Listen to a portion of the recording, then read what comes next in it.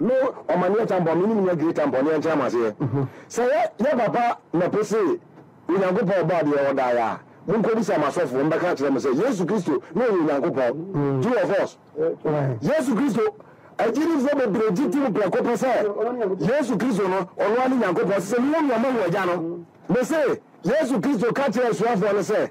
All besides say, not say, Jano. Wasn't it minimum how to move? Not so Mumia, Momo Jano, intimate message and say, Yes, Christo, no, you young couple, or Daniel Winipa, or Jana, no one can say, so Dan Winipa, or buy and 10. It's Yes, Christo, no, you young couple. Now, Yes, Christo knows of a person. Why not?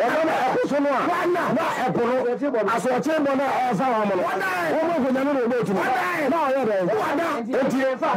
Mama said, woman,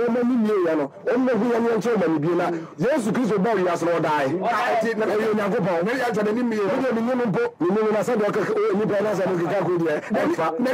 Happy FM. Entino, Anya Tabita Kum, and I would say in Kano, Nicholas Omane Acheampong comments near.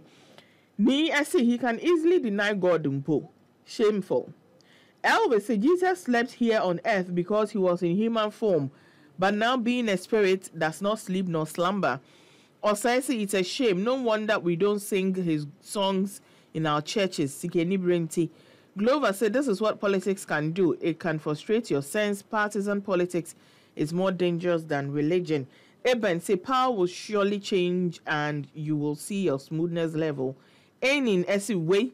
Is he really a Christian? Does he understand why Christ came to live with us on earth? It's spiritual, incapacitated people who will interpret scripture. This is very sad.